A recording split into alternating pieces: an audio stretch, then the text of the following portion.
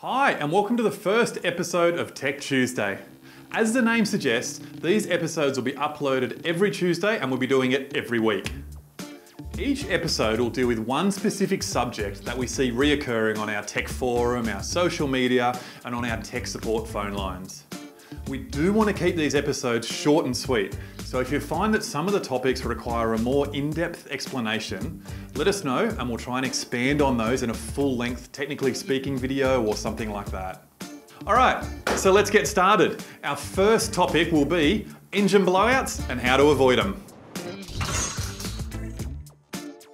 We often get asked, how can I safely learn to tune my engine, or what should I look for to make sure that I don't turn my engine into a giant paperweight?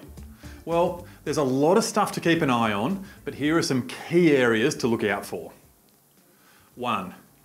Verify the engine's mechanical timing is correct by checking the timing marks on the timing belt or the timing chain.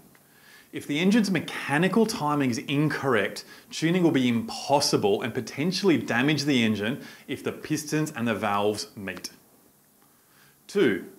Verify the ignition timing using a stroboscopic or timing light. Make sure the ECU and the timing light report the same ignition values and are synchronized. This way, you know that the ignition timing values you put into your ECU are the same as what's going to be happening at the engine. 3. Don't run the engine lean under load. This will create excess cylinder temperatures and melt engine internals. 4. Don't run the engine rich under idle and cruise conditions. This will contaminate the oil, resulting in poor lubrication and can glaze the cylinder bores, resulting in bad piston ring sealing. 5. Don't run too much ignition timing. This will result in detonation or pinging. Sounds like rattling teeth in a can.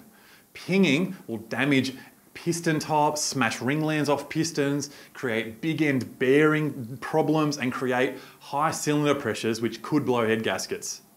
6. Don't run too little timing. This can also cause unnecessary heat which will also damage engine components. 7. Always keep an eye on coolant temperature, oil pressure, fuel pressure and your wideband oxygen sensor as the bare minimums. Look for changes in any of these sensor values when you're tuning and don't ignore them. Make sure to get to the bottom of any unexplainable changes before continuing on with the tune. There's plenty more to keep an eye on, and depending on the engine configuration and operating conditions you're expecting, you may want to focus more heavily on one particular area of the tune.